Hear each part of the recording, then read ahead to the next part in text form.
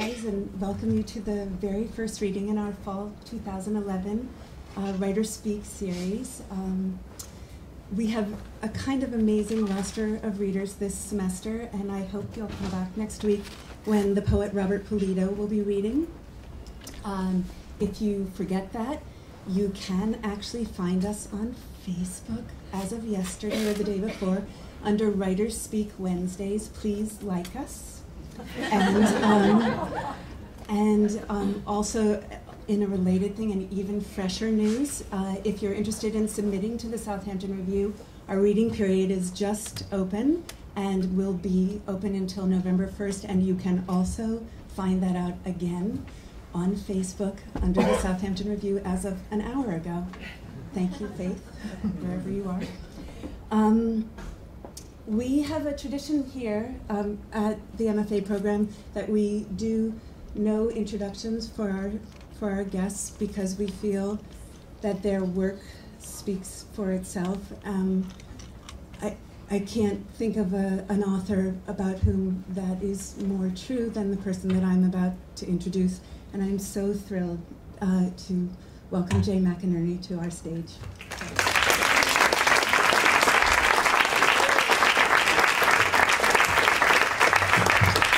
Hi, and thanks for coming out in the rain. I'm going to read a story I've never read before. I don't usually get 35 or 40 minutes, but it's somewhat seasonal. Thanksgiving, anyway. This gives you all a reason to dread Thanksgiving. It's called The Madonna of Turkey Season. It's one of the stories from my most recent collection, How It Ended, which was published in 2009. And I hope it doesn't need any introduction, or else I left something out.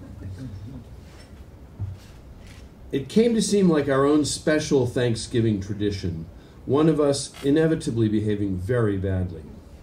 The role was passed around the table from year to year like some kind of ceremonial torch, or a seasonal virus, the weeping and gnashing of teeth, the breaking of glass, the hurling of accusations, the final nosedive into the mashed potatoes or the shag carpet. Sometimes it even fell to our guests, friends, girlfriends, wives, the disease apparently communicable. We were 3 boys who'd lost their mother. 4 if you counted Dad, 5 if you counted Brian's best friend, Foster Creel, who'd lost his own mother about the same time we did and always spent Thanksgiving with us. And for many years there had been no one to tell us not to pour that pivotal 7th drink, not to chew with our mouths open, not to say fuck at the dinner table. We kept bringing other women to the table to try to fill the hole, but they were never able to impose peace for long. Sometimes they were catalysts, and occasionally they even initiated the hostilities, perhaps their way of trying to fit in. Our father never brought another woman to the table, though many tried to invite themselves, and our young girlfriends remarked on how handsome he was and what a waste it was. I had my great love, and how could I settle for anything less, he'd say, as he poured himself another Smirnoff, and the neighbor widows and divorcees dashed themselves against the window panes like birds. Sometimes, though not always, the mayhem boiled up again at Christmas in the sacramental presence of yet another turkey carcass, with a new brother or guest in the role of incendiary device, though memories of the most recent Thanksgiving were often enough to spare us the spectacle for another 11 months. I suppose we all had a lot to be thankful for, socioeconomically speaking, but for some reason we chose to dwell on our grievances. How come you went to Finley's high school play and not mine? How could you have fucked Karen Whaley when you knew that I was in love with her? We would arrive Tuesday night from prep school or college, or on Wednesday night from New York, where we were working at a bank while writing a play, or from Vermont, where we were building a log cabin with our roommate from Middlebury before heading up to Stowe at first snow for a season of ski bumming. Dad would take the latter part of the week off until he retired, which was when things really became dangerous. The riotous foliage that briefly inflamed the chaste New England hills was long gone, leaving the monochromatic landscape of winter. The gray stone walls of the early settlers, the silver trunks of the maples, the white columns of birch. Manly hugs were exchanged at the kitchen door. Cocktails were offered and accepted. Girlfriends and roommates introduced. The year of the big snow, footwear was scraped on the blade of the cast-iron boot cleaner outside the door. Dad was particularly pleased with this instrument and always pointed it out to guests, not because he was particularly fastidious about mud and snow, but because it seemed to signify all the supposed charm and tradition of old New England, as opposed to, say, its intolerance of immigrants and its burning of young girls at the stake. Although he bought this particular boot scraper once upon a time at the local True Value hardware store. But somehow Dad had convinced himself that it had been planted here by the early settlers of the Massachusetts Bay Colony in between skirmishes with the Iroquois and the Mohicans.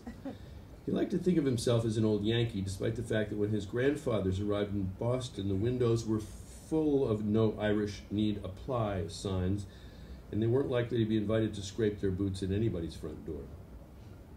A century and a half later, though, we lived in a big white house with green shutters, which Dad inevitably described as colonial, though it was built in the 1920s, to resemble something 100 years older. Most of the girls we brought, a cavalcade of blondes, were judged by their resemblance to our mother, except when it seemed, as was the case a couple of times with Brian, they'd been deliberately chosen for their controversial darkness. Each of us could see how his brother's girlfriend was a pale imitation of Mom, and our own were one-offs who shared her best qualities. The girls, for their part, must have been a little daunted at first to discover the patterns of traits that they had cherished as unique. As different as we were all recognizably alike, with the same unruly hair, the same heavy-browed, smiley eyes, and all our invisible resemblances born and bred.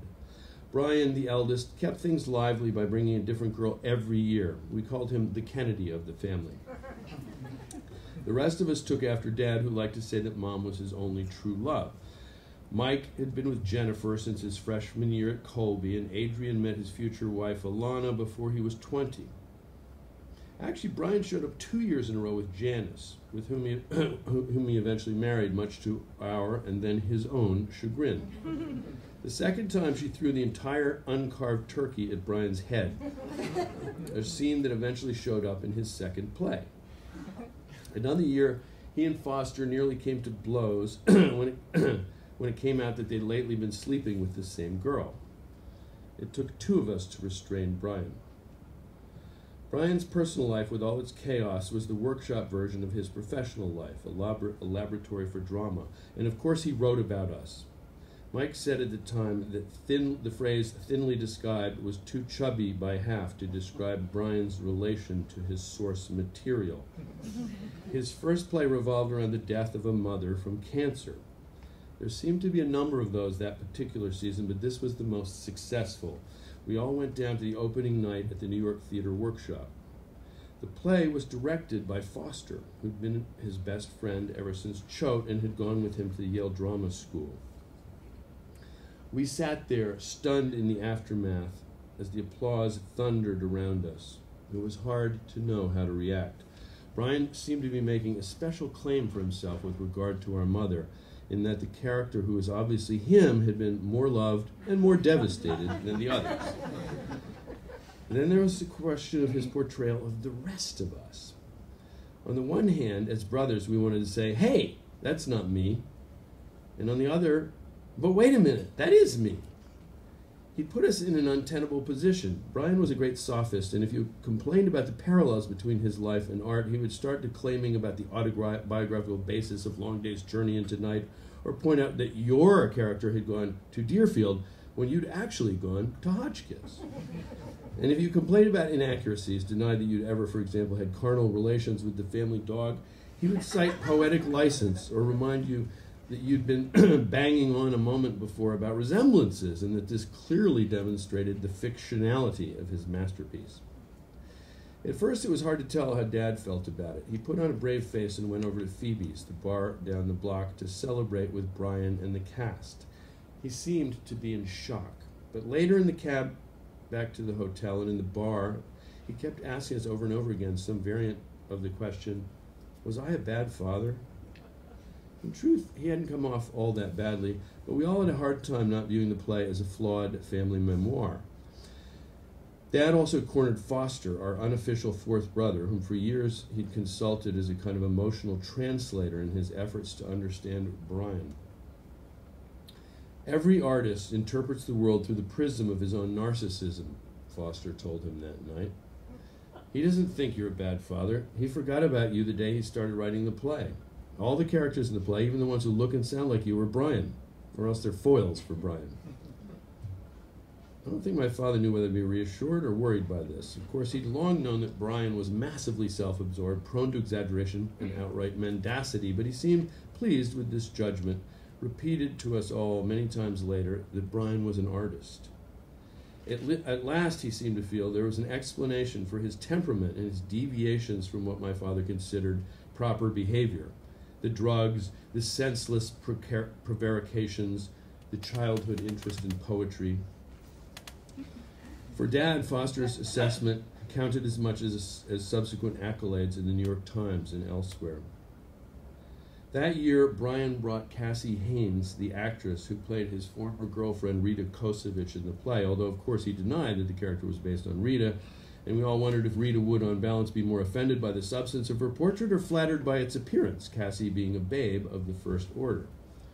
She caused a bit of a sensation around the neighborhood that Thanksgiving, husbands coming from 3 streets down to ask after the leaf blower they thought they might possibly have lent Dad earlier in the fall. When we heard she was coming, we all thought, great, just what we need, a prima donna actress, so we couldn't help liking her and hoping she would come back during bathing suit season. Brian's play gave us something to fight about at that Thanksgiving board for years to come, beginning that first November after the opening when the wounds were still fresh.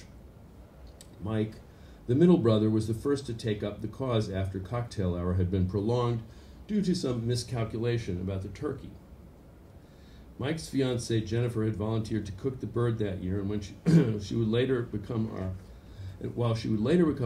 chief and favorite cook, this was her first attempt at a turkey, and rather than relying on Mom's old copy of the Fanny Farmer cookbook, she'd insisted on adapting a chicken recipe from Julia Child's Mastering the Art of French Cooking. When Dad attempted to carve the turkey the first time, the legs were still pink and raw, and the bird was slammed back in the oven, giving us all another jolly hour and a half to deplete the bar.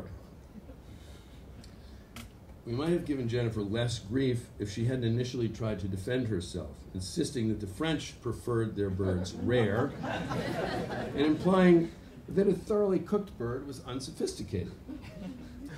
When we finally sat down to eat, Brian said grace without letting her off the hook. Notre Père qui aime le voyer cru, que ton nom soit sanctifié. Mike interrupted him, asking how he'd like a well-done drumstick up the ass.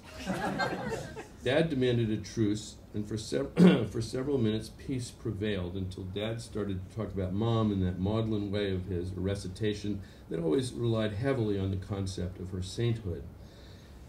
Usually, we all collaborated in changing the subject and leading him out of his quagmire.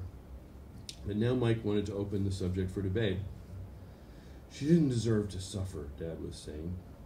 Well, apparently the person who suffered most was Brian, Mike said.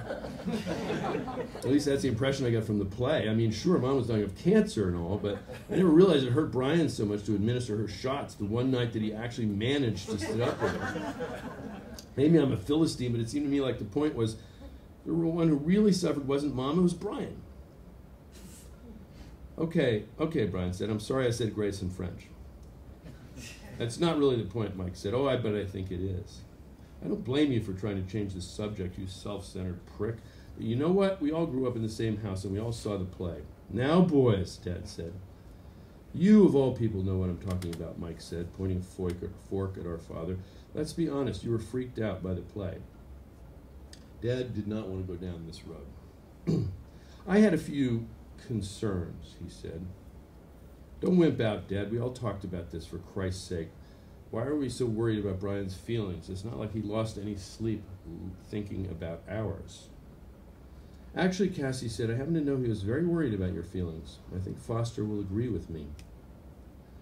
It's not like he shows it, Mike said. I think it's wonderful how women attribute lofty ideals and fine feelings to us, Foster said. But I'm sorry, if Brian had spent much time worrying about your feelings, it wouldn't have been much of a fucking play. The quip might have diffused the situation, but Mike, like a giant freighter loaded with grievances, was unable to change courses. Brian parried his continuing assault with glib little irrelevancies until Mike eventually stormed out of the room, spilling red wine all over the Irish linen tablecloth. But the rest of us considered ourselves fortunate that it wasn't blood. Mike had the fiercest temper in the family, and he was 3 inches taller and 30 pounds heavier than his elder brother. The whole exchange was pretty representative.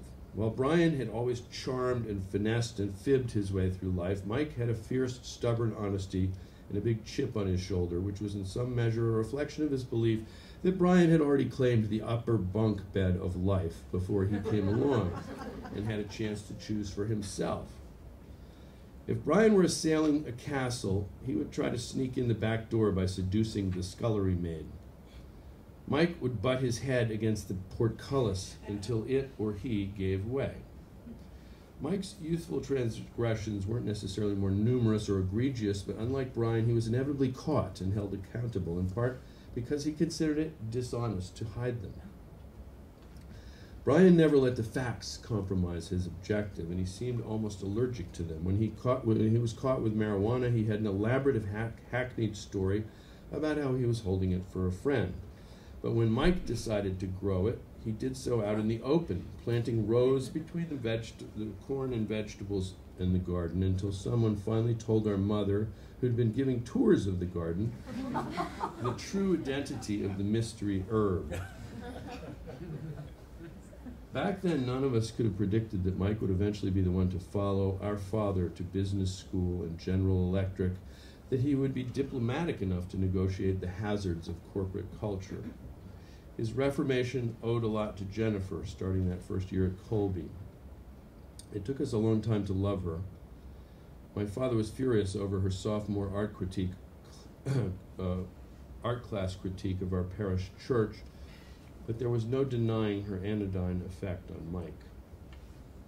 The year before Mike nearly throttled Brian, it was Aidan's turn. He was the baby of the family, which seemed to be his complaint, that we treated him as such, that we didn't give him enough respect.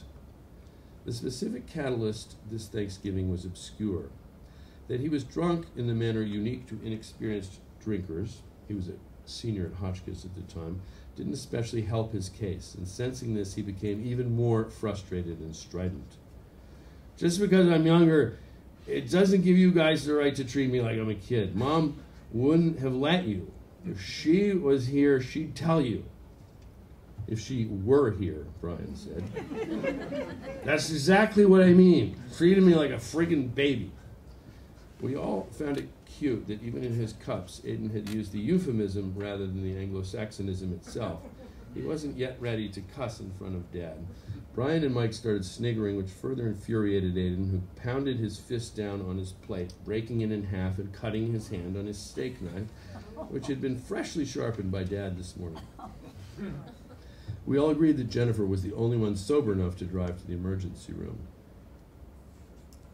The touch football games preceding dinner was sometimes an outlet for aggression that might otherwise have overflowed at the table, but it occasionally spilled over, as when Brian accused Mike of unnecessary roughness on the field that afternoon. At Christmas, the sport was hockey, assuming that the pond was sufficiently frozen. Our mother, who believed that exercise and fresh air were essential ingredients of the good life, had inaugurated both of these activities. We really should have just canceled Thanksgiving the year the movie came out. Anybody could have predicted disaster. Brian spent more than 3 years working on the screenplay, on his own at first and eventually in collaboration with the director. His second play, about preppy young bohemians in Tribeca, had opened to mixed reviews and closed after an 8-week run. Somewhere in the screenwriting process, the story had acquired a new complication when the dying mother confides in her sensitive son about her affair with his father's best friend. In fact, Dad's best friend lived in San Francisco, as Brian was quick to point out later, but still it made us wonder. Mom had been popular with most of the men in our parents' close circle of friends, and one husband, Tom Fleischman, had always seemed comically smitten with her. Now we started to question if it was really a joke, the way that Fleischman had always mooned around Mom, or whether Brian had really been the recipient of some deathbed confession. Everyone in town had the same question, including Katie Fleischman, who called Dad in a fury after seeing the movie in September, demanding to know what he knew, and it soon became the talk of the country club. The play had been a distant rumor, but the movie was right there next door to the Pathmark store in the Regal Cinema Multiplex, which had replaced the old downtown theaters where we'd watched Jaws and Summer of '42. And it was more successful than some might have hoped, buoyed by the performance of Maureen Firth as the wife and mother. The movie played at the Regal for 7 weeks, and everyone we knew went to see it. Brian had warned us to some extent. On the one hand, he assured us his vision hadn't been compromised, and on the other hand, that accommodations had been made. Nuances flattened, whispers amplified, subtexts excavated with a backhoe and laid bare. In the play, there was a rumor of infatuation. None of us, Foster excepted, had been invited to the premiere in LA, or rather, we'd all received a phone call from Brian, who had mentioned in passing a big industry rat fuck and said, "I'm not even sure I'm going myself." And none of us knew quite what to say after we'd seen it. Brian wrote Dad a letter assuring him that the alleged affair was strictly a Hollywood plot device and had nothing to do with reality. Dad called Foster in New York and was repeatedly reassured. Mike called Brian, threatening to kick his ass, and while the conversation was hardly conclusive, Brian swore that the affair was just a sensationalistic fiction, and it seemed as if maybe we'd all had our say by the time Thanksgiving rolled around. We were hoping against hope that the issue would just go away. In an unprecedented move, we even decided to water down the vodka to keep Dad from getting too maudlin. And for the first time since any of us remembered, it looked as if we might pass a relatively peaceful Thanksgiving, having made it all the way to the pumpkin pie without major fireworks. But despite the watered vodka, we could see Dad's eyes glazing over with melancholy reminiscence. "I must have let her down somehow," he said, during a lull in the discussion of the Patriots season. All of us were smart enough to pretend we hadn't heard this remark, but Aiden's fiancée was still new to the family. "Let whom down, Mr. C?"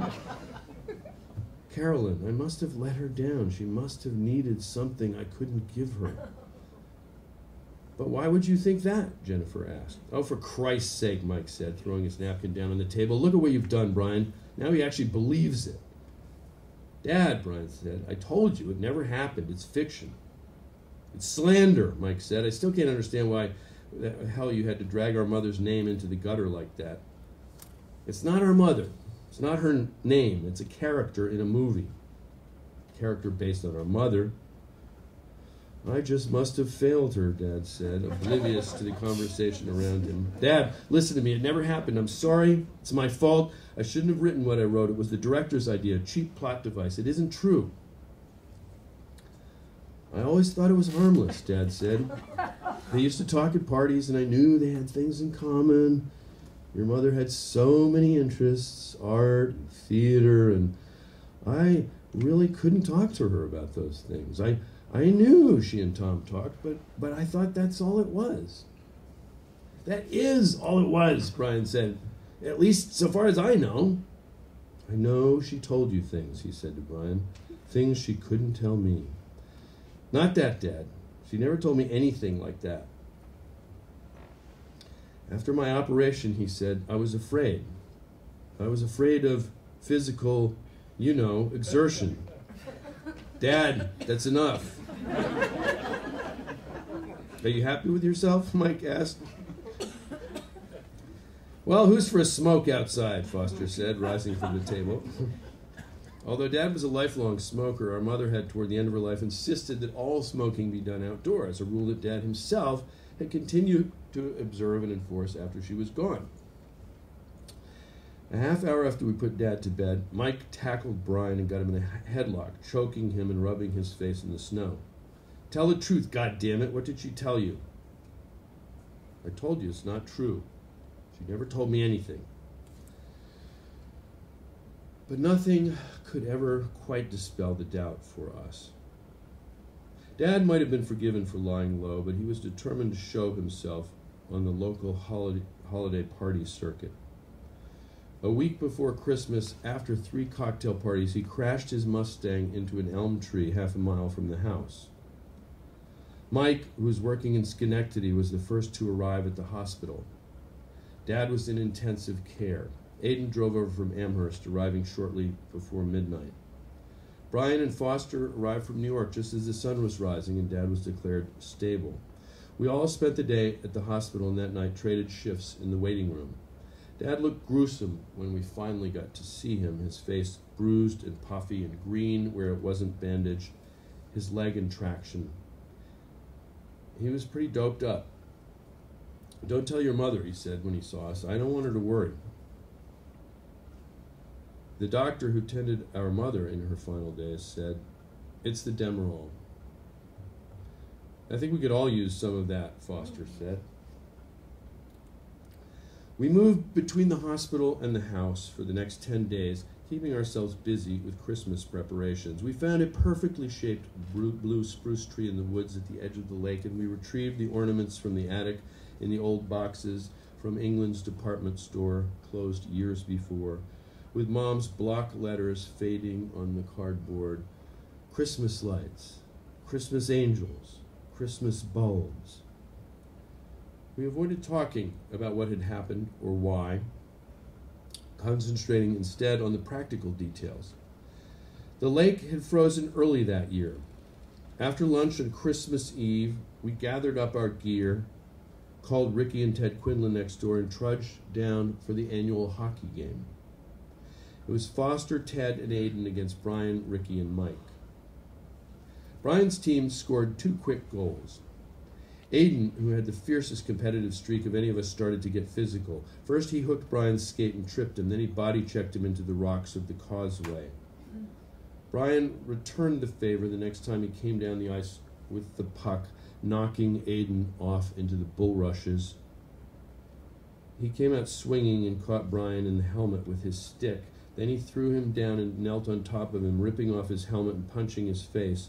By the time we pulled him off, there was blood everywhere, and one of Brian's teeth was protruding through his lip.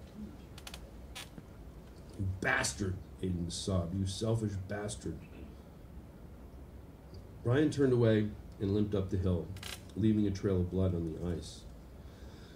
When we got back to the house, Brian was gone. Dad came home on New Year's Day. Aidan took winter term off from school to be with him, and Mike came over from Schenectady on the weekends. Brian called from New York to check in. Neither the fight on the ice nor his sudden departure was ever discussed again. From time to time, in his cups, Dad would ask Brian about our mother, and he would always insist that the affair and the confession were completely fictional. Dad once confronted Tom Fleischman at the country club, and he, too, denied it. But Dad could never put the question out of his mind any more than he could walk without a cane. Mike and Jennifer had 3 boys, and he became the youngest vice president ever at GE. Aidan spent a year with the U.S. ski team before marrying Alana and going back to Hotchkiss to teach. Foster, one of the most respected directors in New York, recently married Cassie Haynes, the actress who first appeared at our house as Brian's date. We go down to see his plays from time to time. Brian moved to Los Angeles a few weeks after Aidan busted his lip. He wrote a TV pilot, and while that project died, it led to a job as a staff writer for a long-running comedy show. We can't help feeling relieved that he's not writing about the family. and Dad watches the show every week. Brian is very well paid for his efforts and has been dating a series of extremely pretty actresses. But it also feels somehow like a cheat, a big fucking letdown. After all these years of having to put up with the idea of Brian as a great genius, of knowing that our mother believed in his special destiny, we feel like the least he could do would be to justify her favor and her hopes instead of spending his days writing mother-in-law jokes. Nothing short of greatness could justify the doubt that he cast on her memory. Foster believes that he's doing penance and that he'll go back to his real work someday. In the meantime, we haven't all been together at Thanksgiving since Dad's accident. Now, when the leaves turn red and yellow and the grass turns white with morning frost, we feel the loss all over again. It's like we were a goddess cult that gathered once a year, and now our faith has wavered. It's not that we couldn't forgive her anything, but our simple certainties have been shaken. Although we will always be Catholics, we long ago gave up on the Father, the Son, and the Holy Ghost. We were a coven of Mariolatry, devoted to the Virgin. Brian believed in art, but lately he seems to have lost the faith. We find it hard to believe in anything we can't see or explain according to the immutable laws imbued in science class. We always believed in you, Mother, more than anything, but we never for a moment thought you were human.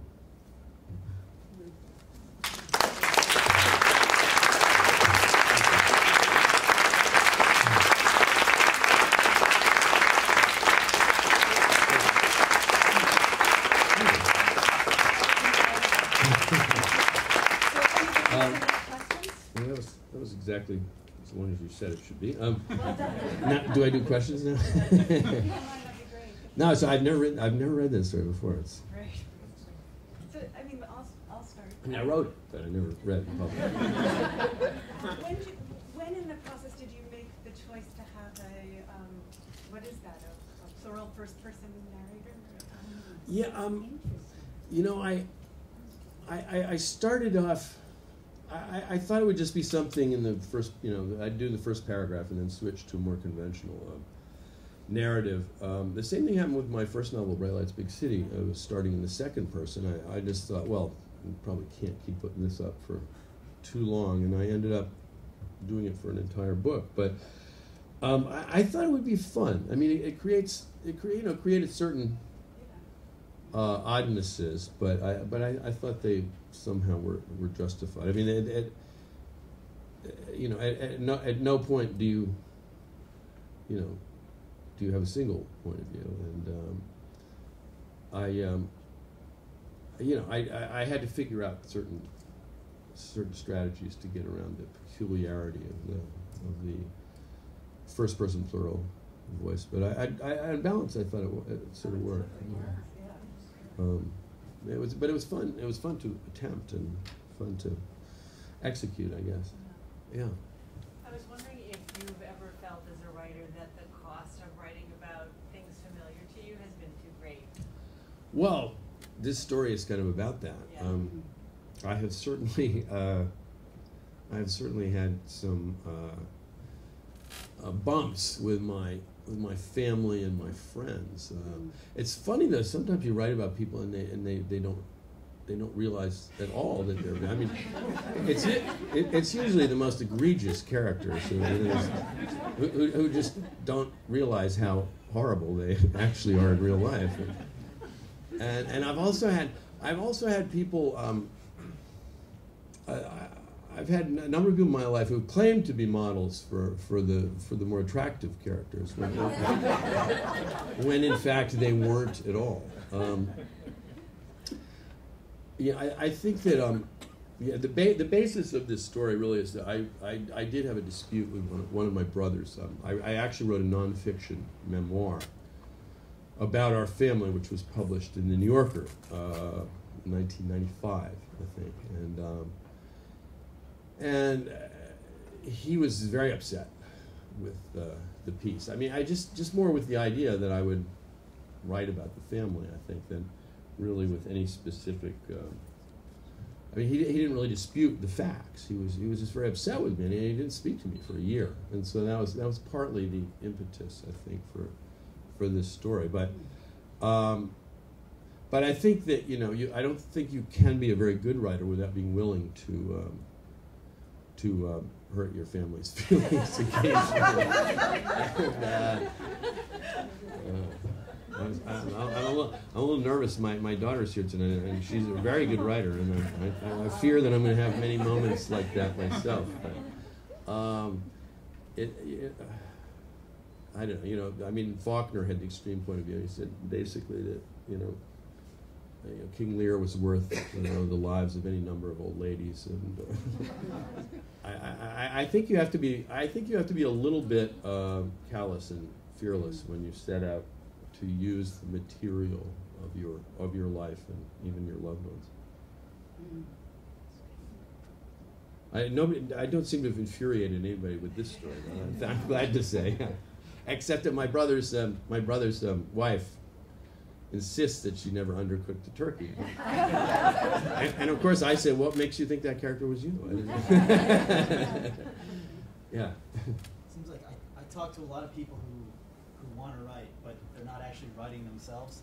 And there's a great quote from your first novel here, Bright Lights, Big City, that I'd like to share. It speaks to this idea. It starts out, you were gathering experience for a novel. You went to parties with writers, cultivated a writerly persona. You wanted to be Dylan Thomas without the paunch, F. Scott Fitzgerald without the crack-up. You wanted to skip over the dull grind of actual creation. After a hard day of work on other people's manuscripts, knowing in your heart that you could do better, the last thing you wanted to do was go home and write. You wanted to go out. I thought you were going to read that passage. Yeah, that was the story of my early writing years. It's not writing. I actually had a real turning point when I was living that sort of pretend writer's life and imagining myself as a writer, and I finally I met Raymond Carver, the great short story writer, one morning when my best friend from college, who was working as an editorial assistant at Random House, sent him to my apartment, knowing what a fan I was, and he had nothing to do between lunch and this reading he was giving at Columbia, and he just showed up on my doorstep, really. And it was pretty interesting because I'd actually been up, up all night, and I was kind of disheveled, and we actually really hit it off and had a great talk. But after talking to me for a few hours, Carver's basically said, this life you're living here is not remotely conducive to writing, and he said maybe you ought to think about leaving New York. And I actually stayed in touch with him, went and quit my. No, actually, I didn't quit my job in New York. I got fired. But I did realize at some point that I had to make the commitment full time. And one of the things Carver said to me was, you have to write every day, and you have to really sit down, whether you're in a good mood, a bad mood. Whether it's raining or sunny, and you've got to put the words on, as Maupassant said, put black on white every day, and it was, but there was, there was a long period there where I was pretending. When you finally committed yourself to writing full time, what were you doing in the interim? When I did, I went to Syracuse University where Carver was teaching along with Tobias Wolff, another really excellent short story writer, and I was fortunate enough to get a fellowship. So it was about $4,000, but it was almost enough, and I was in the graduate program. I studied English and creative writing, and really did write every day. There's a lot of controversy. Well, particularly in Europe, people think the idea of creative writing, of teaching creative writing, is fraudulent. But I think being in a community of like-minded people and maybe having the mentorship of somebody farther down the road in the writing career was very helpful for me. And I think it is for a lot of people. Have you a pattern to your writing day? Are you writing week even? The pattern that I have is that I try to start writing before 9 in the morning, and I try to write at least until lunch, and then some people are nighttime writers, but I find morning more conducive. And then if things are going well, then I continue after lunch. And at the beginning, the very beginning and the very end of a book, I tend to write really long hours, often late into the night, because particularly at the end, I feel like I've gained momentum, and if I'm lucky, I'm feeling kind of on fire. If you're not feeling on fire, then something might be wrong. I actually just finished a draft of a book last year, and I didn't have that feeling as I was finishing it, and as a result, I've just put the book on the shelf, and I'm not sure that I will publish it. Do you take long breaks then between books? Let's see, the long breaks between books. I don't like to take too long a break because I'm always afraid that I'll forget how to do it. I wish I felt like that writing fiction was like practicing the law or something, but I feel like every book I have to learn an awful lot of things all over again. Maybe the previous book was written in the first person, and then I have to I have to figure out how to write the next book in the third person, and obviously there's a lot of ways in which you gain confidence and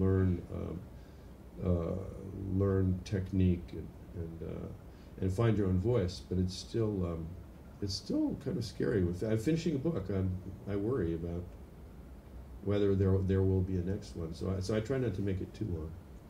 But I do journalism and book reviews, and I write about wine sometimes, which is so I try to intersperse fiction with other projects too.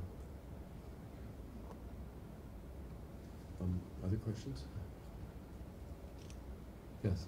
I'm just curious, do you work off a word processor, but now I'm aging myself, I'm sorry, a computer, or do you really like putting a pen or a paper, pencil to paper? Well, my first novel was written on a typewriter, and God, over and over and over, it's funny to think about, ripping a half-finished sheet out of a paper, out of the carriage, because you made too many mistakes, and throwing it away and starting again. And I love the word processor for that reason, and also because it gives you a sort of fluidity of the sentence. You don't say, oh damn, I've already written the sentence that way. Do I want to white it out and rewrite it or not?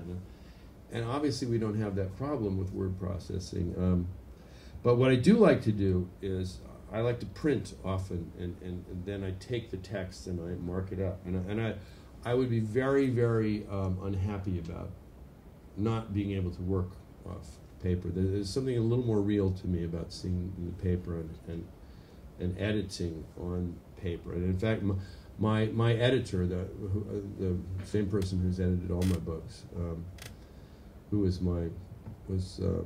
met at Williams when I was there as an undergraduate, he insists on doing all his editing on paper, which I like. I don't always like it. I don't like it when he writes like "duh" in the margin. That's a little annoying. He's bad that way, but yeah, I love the fact that I just don't have to retype my manuscripts over and over again. But once I edit them, whenever I finish a chapter, I print it and I mess it up, and then I go back and enter the changes that way. Yes. Really dumb question, but do you know your endings? No, that's not a dumb. Your beginning. That's not a dumb question. I almost never know the endings of my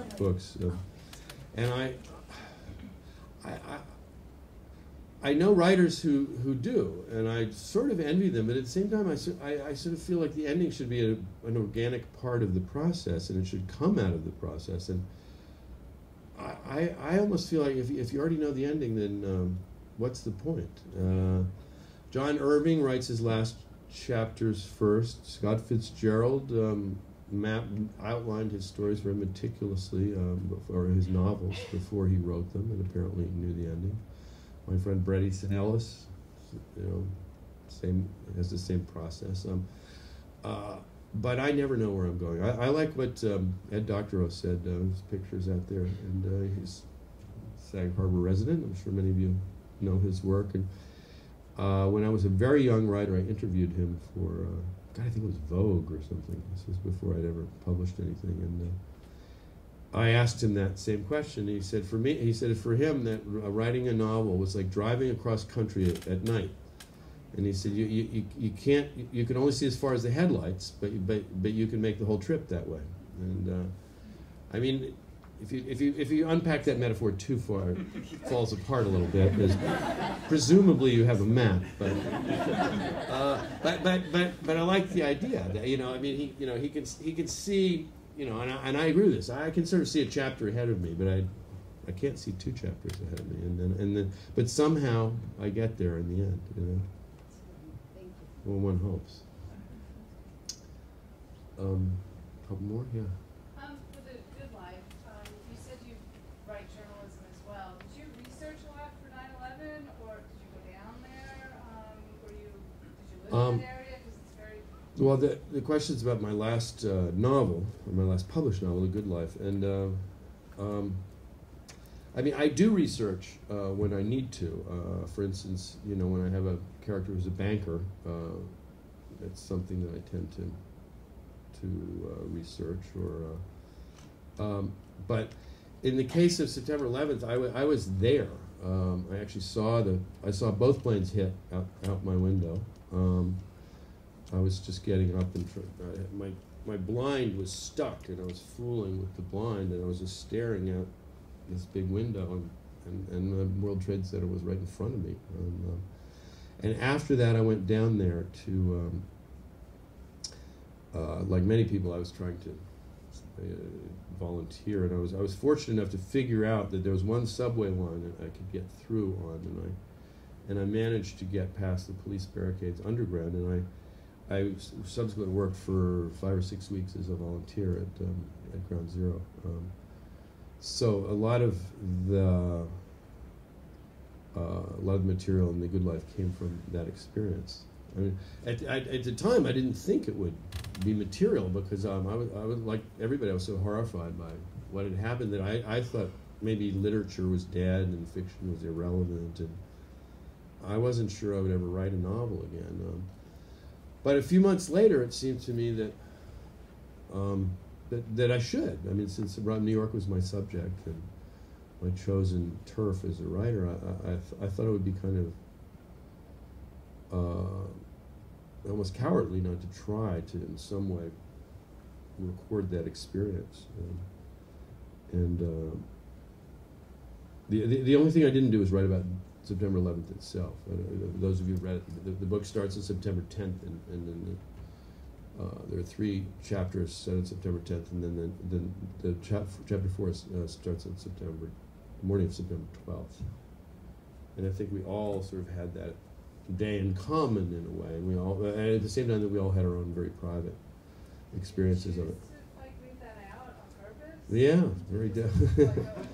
Yeah, it's like looking at the sun, I mean, it's better to look around the edges, I think. And what I really wanted to write about was the aftermath, like the emotional reaction. I didn't want to write about terrorism or global politics or the